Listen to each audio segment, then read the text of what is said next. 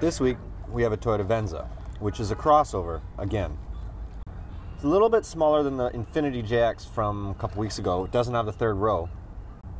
It's perfect for the growing family. It's got just enough space.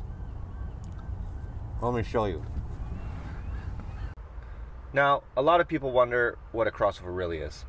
Basically, it's a little bit bigger than a sedan and a little bit smaller than a Big Mac or an SUV. It's right in the middle. So if you need more space than what your sedan gives you right now, but you don't want to be driving around a huge SUV in the city, that's what you would get. The Venza is also based off of the Camry chassis, and it uses the same V6 engine. So it should feel pretty familiar if you're moving up in size from the Camry to the Venza. Yeah, it definitely has a V6 under here, and all-wheel drive. Wow, the exhaust is really nice. Oh. You can see my house from here.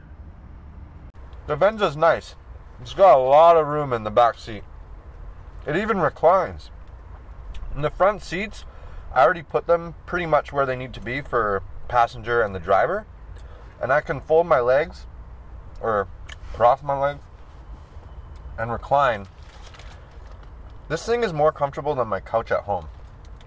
And that's not even a joke. I spent a lot of money on that couch. It has a sunroof up here.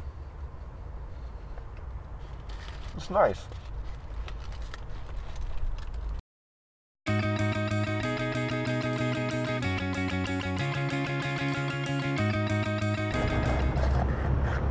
That is a beautiful sunset.